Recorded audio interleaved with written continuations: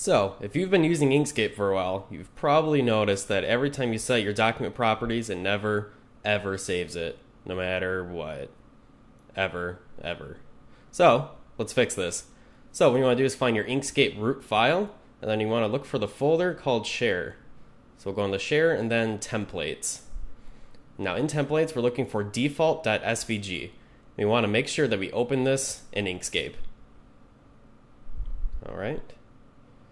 So with this open, this is our default canvas here. So we want to go to File, Document Properties, and now this will be your default. So let's pick, I don't know, let's say we want 300 by 300, and we don't want the border on top. So anything in here will save as your new defaults. So close out of it. And also positioning and zooming. So we can go ahead and zoom in a little bit if you want also. And this will be the new default every time you start a new document. So I'll hit File and Save. All right, we're all done. And we'll go ahead and try this out. We'll hit File, New, Default, and boom, there we go. Our new default document properties.